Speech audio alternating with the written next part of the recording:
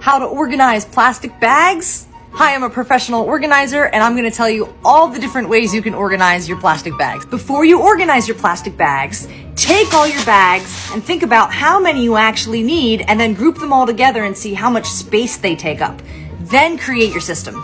Let's go. I live in a studio apartment with little to no storage on a farm above a barn.